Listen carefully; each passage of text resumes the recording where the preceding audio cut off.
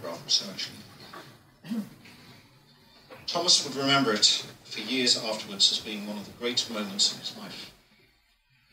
It was not long after dusk, and he'd entered the Expo Park by the Porte des Attractions, showing his newly issued delegate's pass to the security guard, who would never ask to see it again.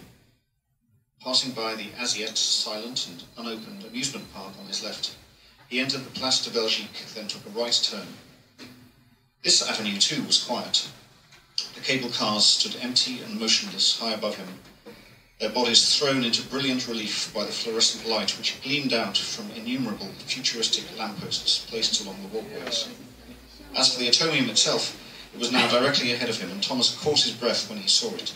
Each one of the aluminium spheres was festooned with a criss-crossing network of silver lights, and the effect was at once festive, majestic, and otherworldly, as if this were a Christmas celebration on the planet of some far-flung galaxy.